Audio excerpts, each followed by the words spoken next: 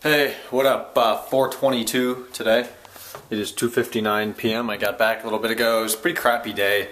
Supposed to be like 40 and mostly cloudy. It drizzled for a little bit this morning. And it's like 38 and it is very cloudy. But it's still better than what we usually have. At least there's no snow. So the vlog upload last night failed. Since I'm doing 60 frames per second, they're near exactly twice the size they used to be. So a lot more of them are going to have to go up overnight now. If they're over about 4 or 5 minutes, they're going to have to go up overnight because they just take 4 or 5 hours to upload here. And it did fail overnight for some reason, so I'm going to have to do that this afternoon or this evening, or push both of them up tonight. I'm having myself some strawberries, and maybe I'll go start uploading that now and watch Family Guy while it uploads, or buffer some YouTube videos, which take forever, and then start the upload and watch those videos. I don't know, it's such a pain.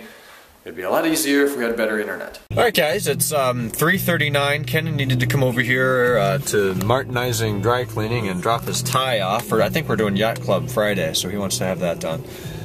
So while I wait for him to come out, we'll take a look here. See, black gauges. Looks like I'm going to have to get those silver ones. But that's what that looks like. Time, consumption, dict. Well, it looks like this one will be able to go up this evening. It's going to be a little bit shorter, as you know. It's about 9:13 right now. I did a whole bunch of cleaning up stuff in my office. Got a lot of papers out of my backpack I didn't need to be carrying around. And then we watched this movie, which I actually had time to sit down and watch a movie. That was nice. It's kind of interesting, if anybody's seen it. It's pretty slow in the beginning, but then they nailed some guy's hand to a house, so that was worth it. And I didn't show you guys a couple days ago, because the vlog was already long, and by the time I was wrapping it up, I didn't think about it.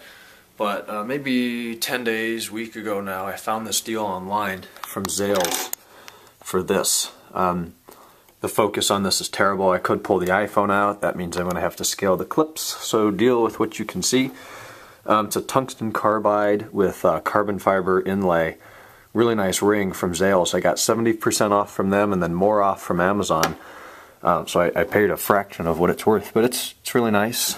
The carbon fiber finish on here is beautiful. It's really deep. And the tungsten carbide, I mean, the thing came with a warning.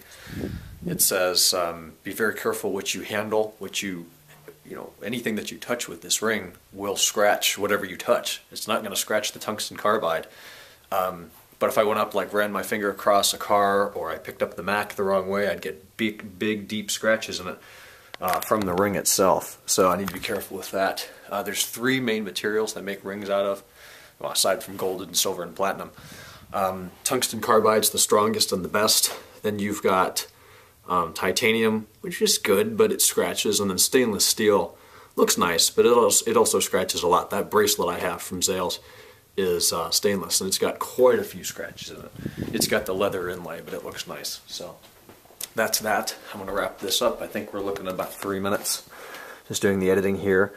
And then I'm going to head up and try to get to bed earlier because I am very tired in the morning. So if we can be in bed by 11, I've got 3 CTFXC vlogs and anything that's been published in the last 2 hours. So I should be able to wipe that out within 2 hours, and I'll stop boring you. So I'll talk to you tomorrow morning on Wednesday. Good night.